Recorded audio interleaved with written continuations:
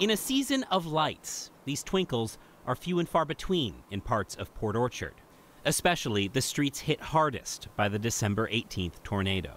Those neighborhoods are dark tangles of downed trees and damaged homes. Still full of memories and still full of hope.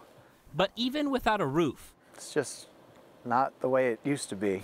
John Mueller will not let a storm dim his holiday spirit. Oh, this Christmas is probably going to be the most triumphant Christmas ever. His wife, his kids, his pets are all right, which is why he's happy the tornado took the path it did. I'm not glad it hit our house, but I'm thankful it hit our house. I didn't want anybody else hurt on that one. And in the last few days, he's been basking in the generosity of others. The roof over his head at a local hotel and the pile of gifts for their family delivered by members of Christian Life Center. It's been beautiful today. And that's why John feels thankful today. Thankful for his family and thankful for the people that call Port Orchard home.